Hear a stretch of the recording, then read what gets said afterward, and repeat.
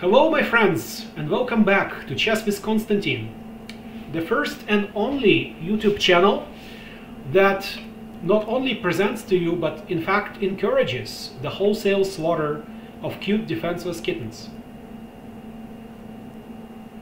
Especially when those kittens happen to be among the strongest chess players and chess programs in the world.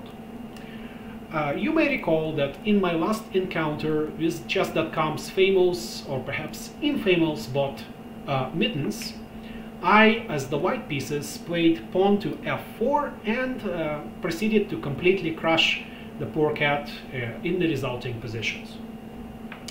Now, of course, today is a new day, and I think the cute little kitten deserves a fair shot at revenge. So, for your viewing pleasure, right now live, I'm going to choose the challenge mode as black, and we will see what Mittens actually plays. Now Mittens, it looks like, played pawn to e4. This opening is likely considered to be one of the most famous in chess, with writings related to e4 dating back as far as the Roy Lopez manuscript of 1543. That's a long time. Openings arising from the king's pawn opening could be the same ones played by the famous kings like King Philip II of Spain, for example. You know, from history, the guy who unsuccessfully tried to invade England by building the Grand Armada. So, you know, it's really mind-blowing to sit at the board and realize that the game you're playing could have been played by some of those historical figures. But of course, e4, e5 is only one possibility here. Black can play a variety of different openings in response to e4. For example, knight f6, knight c6, g6, e6, d6, d5, c6 or c5, and even a6 are all playable and perfectly good openings. Maybe not a6, but the rest of them are quite good. And if you play pawn to e4, the king's pawn opening in your own games, you really should be aware of at least some of these possibilities. But for our purposes, I'm going to choose the Sicilian defense, that is pawn to c5. And Mittens responds with the standard reply, knight to f3. The point of this opening, of course, computers are perfect. You know, Mittens has functionally unlimited memory, and no single opening I play is going to take him, or I mean, take her by surprise. But the advantage of the Sicilian is that it creates unbalanced pawn structure. So you can see right away the c pawn here is attacking the d4 square like this, and you know, after I play, for example, d6 and the d4 takes, knight takes, is the usual response. Now after knight f6 attacking the e4 pawn and knight c3, you already have a quite unbalanced structure. So white pretty much has control of the center with some contest from black here. But you know, if black survives, black can actually grow to control the center later on, or at least attack it. At the same time, black has this semi-open c file, and this file is very attractive after I play moves like knight c6 and bishop d7. You know, you could put your rook on this file, and it will be a quite active piece early in the game. Now let's look at some possibilities here what black can play. So some popular possibilities here are pawn to e6, pawn to a6, and pawn to g6, which is called the Sicilian dragon.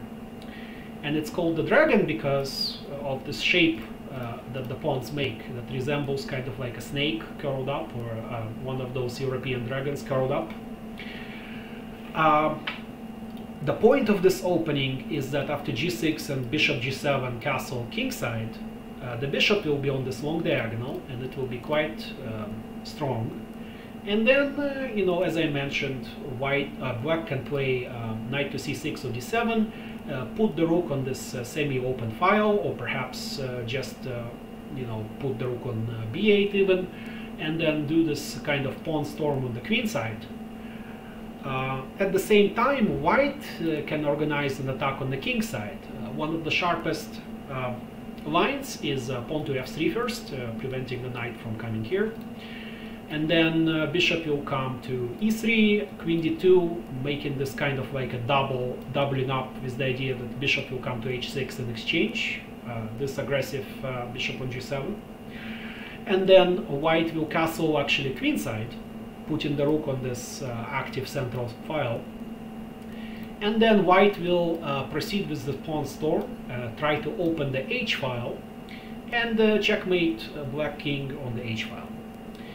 Black at the same time will have some attacking possibilities by using very often the rook, and the rook sacrifice for the knight here on c3, or rook b8 and with this pawn storm, and basically it's a race of who can checkmate whom first.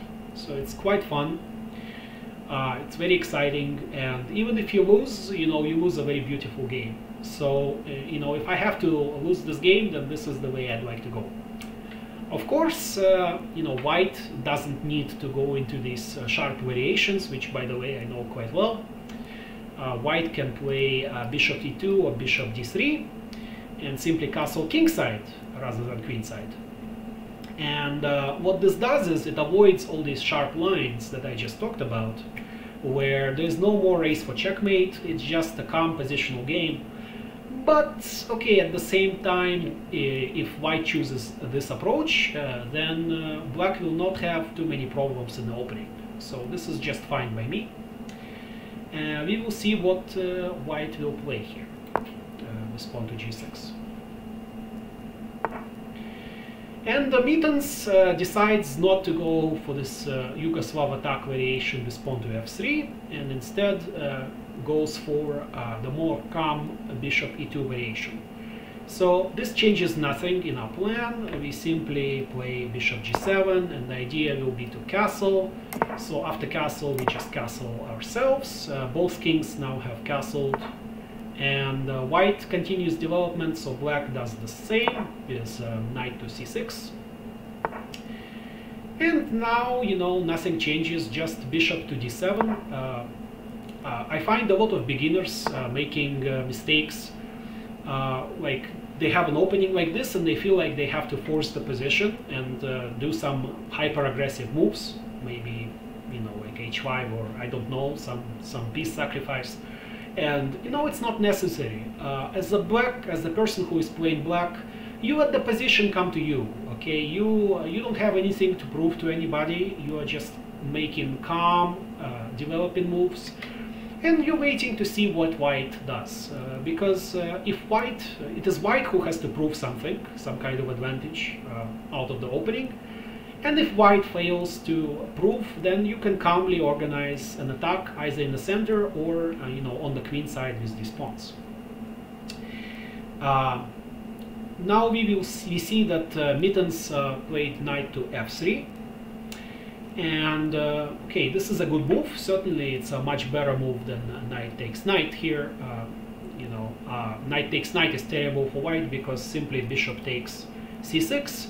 And we have two pieces attacking the e4 pawn and a quite active already contest in the center with the other bishop on the long diagonal.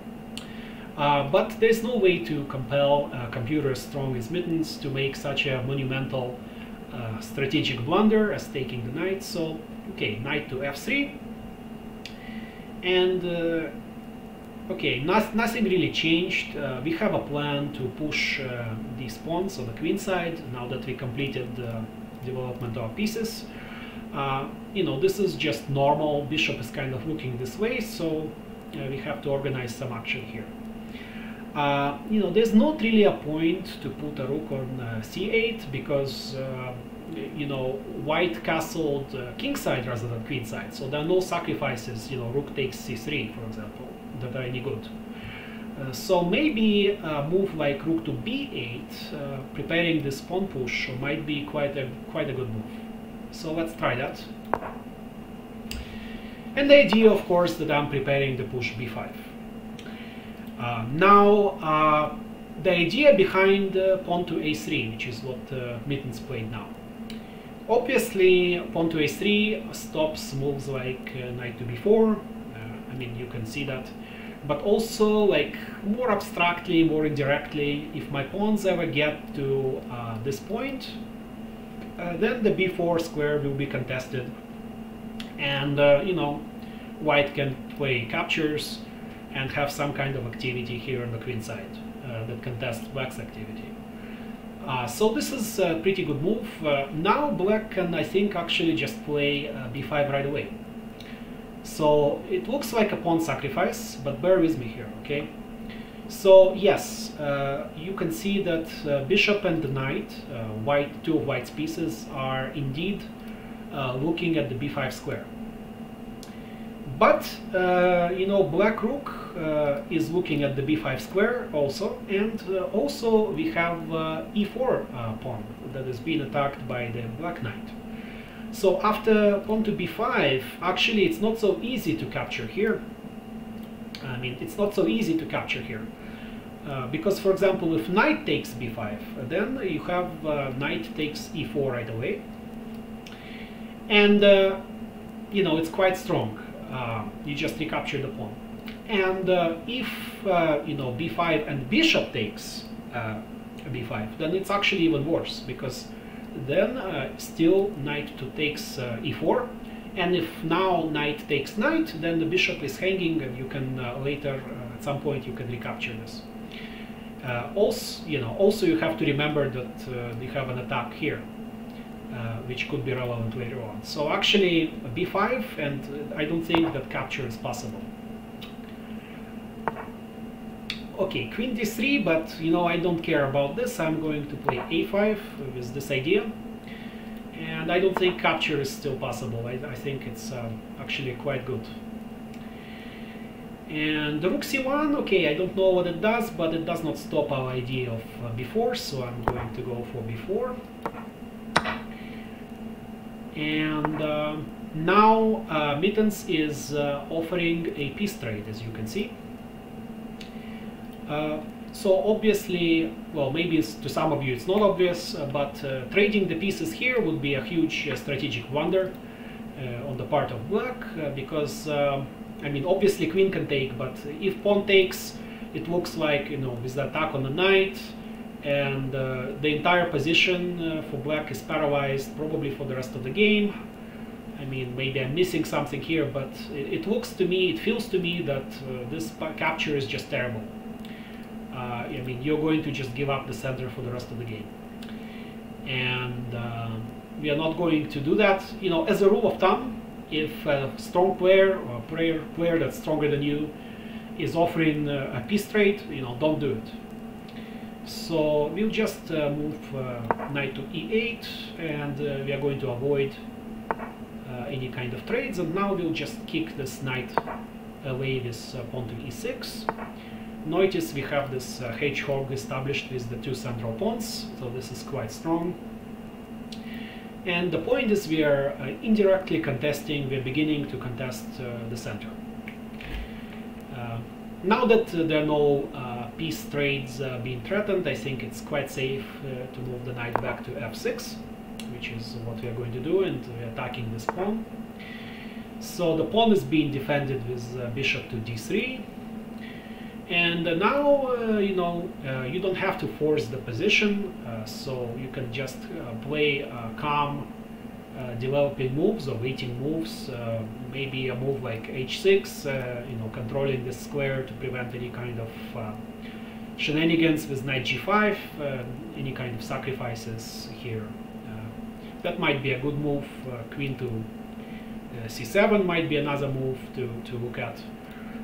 So let's play just h6 and see what white does. And you know, just like I said, don't force the position. Let the position come to you. You know, just queen c7. Let's see what you know, white has to prove this to us. Okay, so as a strategy, usually in the Sicilians, at break, like pawn to d5 can be quite good. Like if you find that you are able to play d5 safely, then you're at least equal usually as black. So our attack on the queen side is being blockaded right now. We cannot continue to push this pawn. So I can start looking for possible breaks d5. Okay, d5 right away maybe is not so good. Maybe we can activate like the rook, play like rook fd8 or something. And the idea is that the rook is going to be supporting this pawn, and rook behind the pawn is usually pretty good. And it will indirectly control this file, so we will play rook fd8, preparing eventual push to d5. And continuing with this idea, we can play now bishop to e8. Bishop to e8 is a good move because the bishop doesn't lose much by moving back.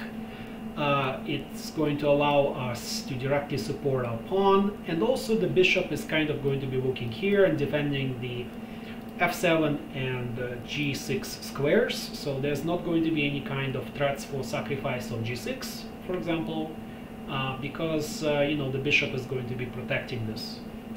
So we're going to play bishop to e8. I think it's a quite good move. And I have absolutely no idea what the heck is happening with this move, queen to a2. It must be some kind of super deep computer move that us mortals just cannot understand.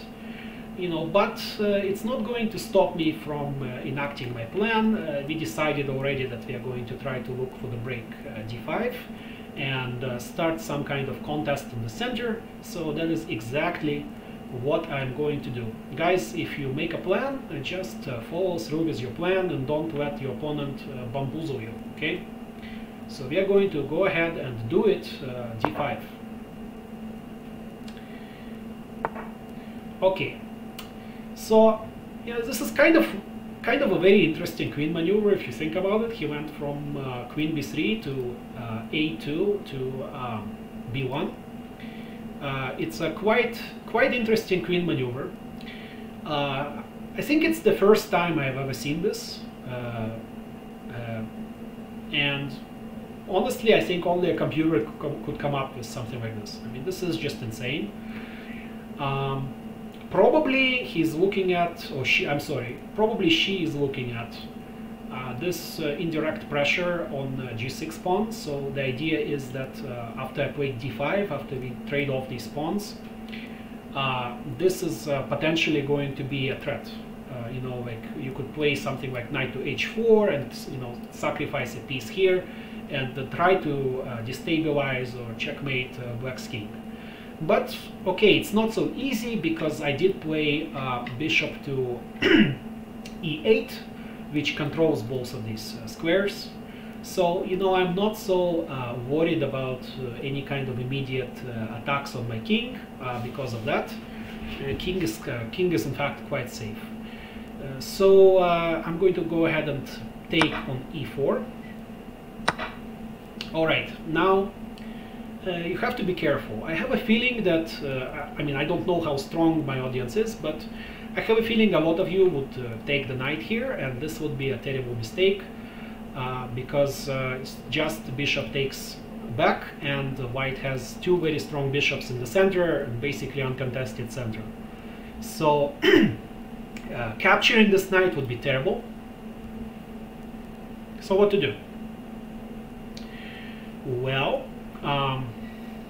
you can play knight to d5, attacking this bishop and contesting the center.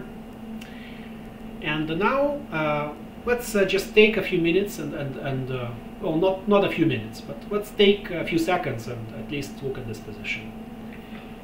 So what I'm seeing here right away is this bishop is very strong. Okay, so the most active piece black has right now is this bishop, it's quite strong in this diagonal. It's attacking this b2 pawn. Another aspect of the position, of course, is the rook on b8, which is trying to attack this this pawn as well indirectly and is supporting our advance. So some themes in the position include this move forward and also this diagonal. So what do we do with all this? Okay, and there's another aspect of the position here. So we started action in the center, and we see that really the center is only being held by this knight. This knight is contesting these two squares, but if we trade off this knight somehow, then it is black that's going to be occupying and doing some kind of action in the center. So I'm looking at a move like knight to e5, attacking the pair of one of the bishops in the pair. So obviously he cannot allow my knight to stay here. He has to capture, and after knight captures knight and queen captures, we are going to have a double attack on this b pawn, which is fantastic because it goes along with our attack theme, and suddenly all our pieces are working towards something. So this is quite a good move, knight to e5, and now after takes, queen takes, of course, and this is a threat now. So I have no idea what rook to a6 does. It doesn't prevent any threats. I don't think there are any sacrifices here that can be made. Okay, he can make it, but he's not going to be able to checkmate me by sacking the rook on e6. So maybe this maybe later on this supports ideas with the knight coming to one of these. But this is a quite deep move, but it doesn't stop the immediate threat. So I'm going to go ahead and take this pawn. I don't really care. I'm following through with the attack, guys. Come here, Mittens. I'm coming for you. And okay, so Mittens captured on h6, but again, I don't think my king is in too much danger here because of this bishop. It's protecting things quite nicely.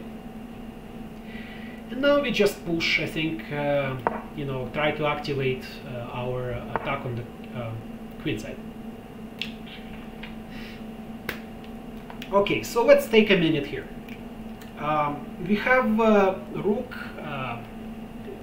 contesting our rook on the b file. And we have a threat, of course, the rook is threatening the bishop here on b2. And is also threatening the pawn on b3. So, for example, if bishop moves away,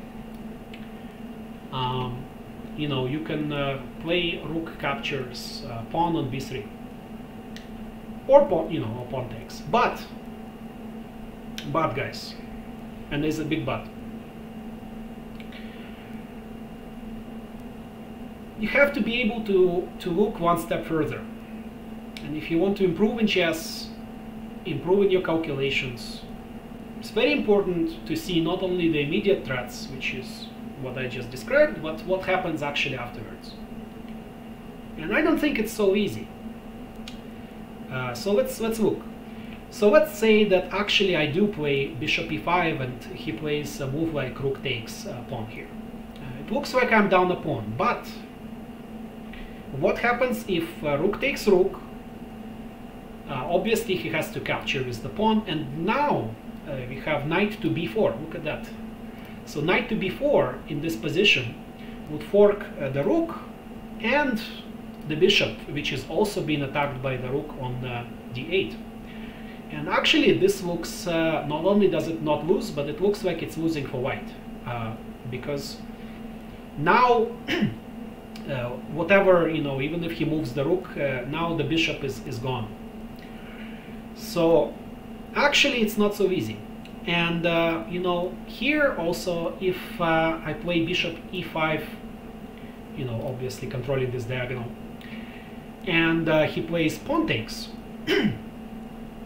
once again you have knight to b4 forking this. So, you know, it's not so easy. So I'm going to go ahead and play bishop to e5.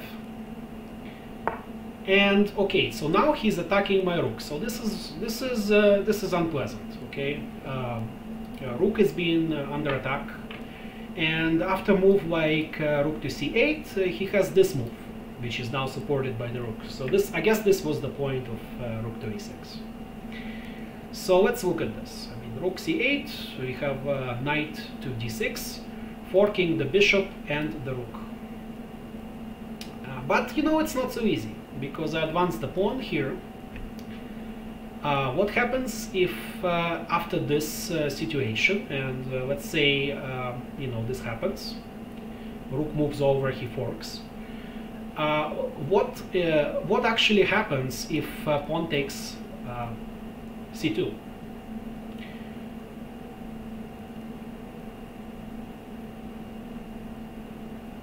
I think he has to deal with this pawn, because it's threatening, you know, taking the rook with promotion, and it's quite dangerous to just leave it there. So, you know, let's say he takes and the bishop captures the pawn. Then you have rook takes rook with check, and actually it's quite dangerous because you know, it's almost checkmate with this square being controlled.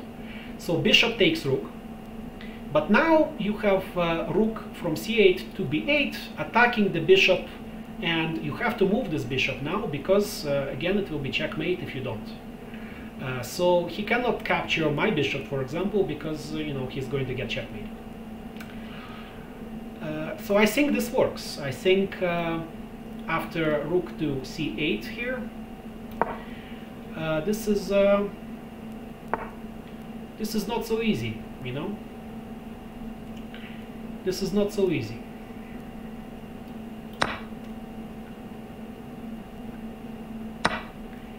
And now this is very important. Check. And now we attacking the bishop with the rook. So he moves. Okay, now we have pretty good shape. We have two bishops versus two bishops. We have a quite active position with some potential mate threats down the line, and we have a quite active knight as well. So I think knight b4 attacking the rook is a quite good move. And this I did not see coming. So so it looks like the cat is offering us the exchange. Meaning I'm attacking the rook, so I can take the rook and he will take the bishop. So this will lead to a very complex endgame. Looks like that I should be able to win, or at least draw. And white can hold on. I mean, two bishops are very strong, but they're not quite as strong as the bishop and the rook. So I think I should just take this and hope that I can do well in this endgame. Now just I think king g7 with the threat to fork the bishop and the knight should be quite good. Okay, and we will play pawn to f6 and even I think g5 to prevent the bishop from coming here. Okay. And now let's just mobilize pieces, maybe just bishop g6 and the knight to b4, attack, you know, mobilizing the knight. Okay, he's attacking the pawn. You have to be careful, you can't push this because the pawn will be lost here. But we can just offer the bishop trade, that would be quite nice. Okay, so book says if your opponent has a bishop pair, you should try to trade off one of them, and that way the effectiveness of the two bishops working together as being more than the sum of their parts is destroyed. But okay, he did not do this, so you know, I need a second. I think move like knight to knight to c2 is quite strong, you know, harassing this bishop. So let's try that. Okay, bishop. Okay, she's attacking my rook, but we will move the rook probably to b3, because the idea is you're cutting off the king here, you know, and also having indirect pressure and some kind of attack on the king side.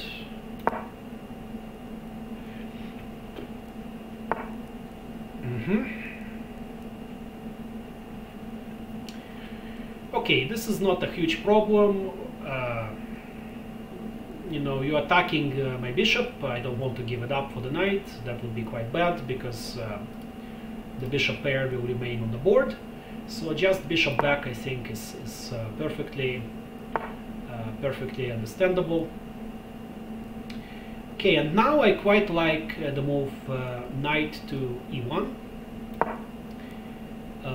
because it attacks the squares around the king, and you know, let's try some attacks. So okay, you can play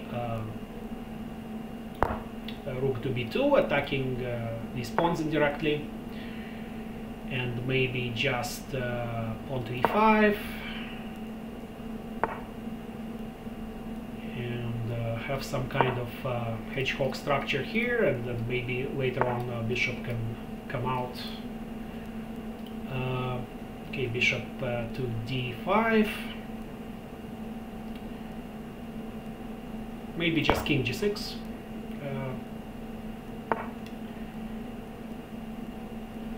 Okay, at some point I want to push the pawn. Probably not yet though. Also, I'm looking at moves like this, so, you know, attacking the pieces here. Looking at knight to c2. It's quite a good move. So maybe just knight to c2. Okay, so my rook is being attacked. So what to do? Okay, I can capture the knight.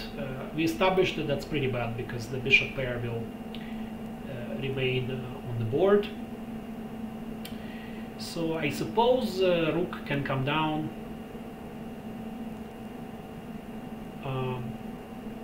I'll just play rook b7, attacking the bishop, and see what Mittens does. And the Mittens plays bishop to e3. And now I think is the good time to push this pawn, because, you know, it's quite active. Okay, this is ridiculous. I'm just going to take this knight. I mean, what kind of move is this? This is just complete trash. So you know, just now I finally get to take one of the bishops. So I'll just take on e3. So this should be winning. I mean, guys, I'm up a full rook. Like, if I don't win this position, I'm going to disown myself. This is there is a saying in chess that nothing is more difficult than winning on one position. But, you know, I don't care if my opponent is rated 3000. I'm up a full rook here. I mean, you have to be pretty bad to be able to lose this. So, you know, give me a second. I will have to figure out kind of the plan, what I'm going to do here, and then I will proceed. So just give me about 30 seconds here.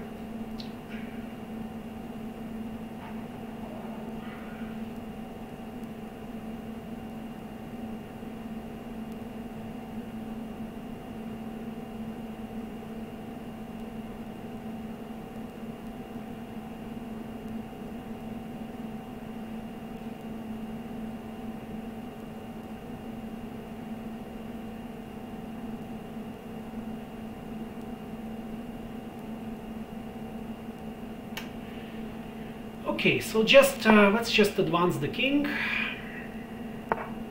and capture.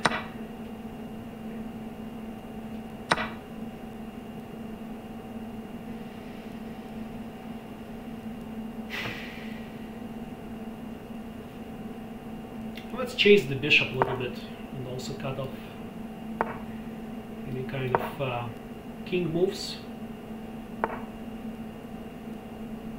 Okay.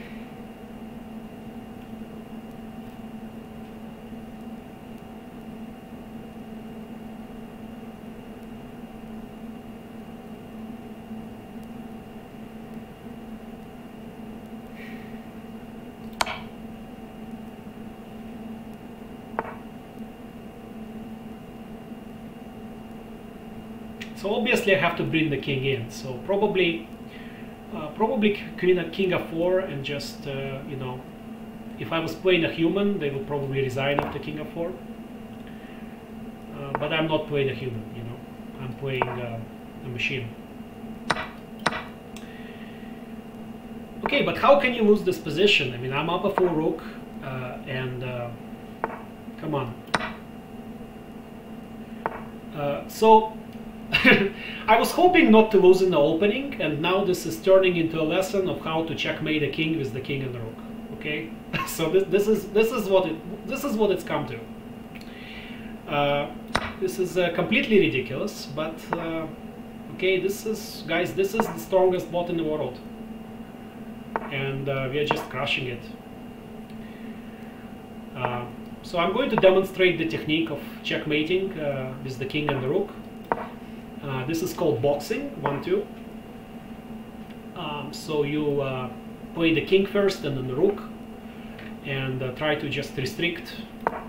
And these moves are far from optimal, but they don't have to be. The point is that I am going to be demonstrating the idea. And the idea is simply you take away more and more squares. Of course, you don't want to take too many squares because it will be stalemate. But you can see the king and the rook are kind of alternating in a 1-2 punch sort of way. Okay, and now a rook here. You notice the king has 2 squares left, so if king here,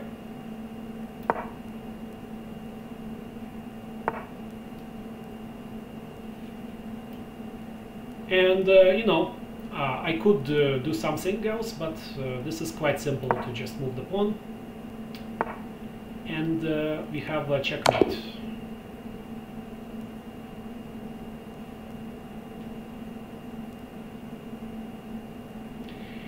So this is pretty unbelievable. I mean, I have defeated Mittens once again, this time with the black pieces, in this completely ridiculous endgame. And if you, my viewers, want to learn what I just did and do what I just did to your own opponents, who might I add are probably not rated 3000, then subscribe to my channel and I will teach you. Thank you very much. Until next time, and see you later.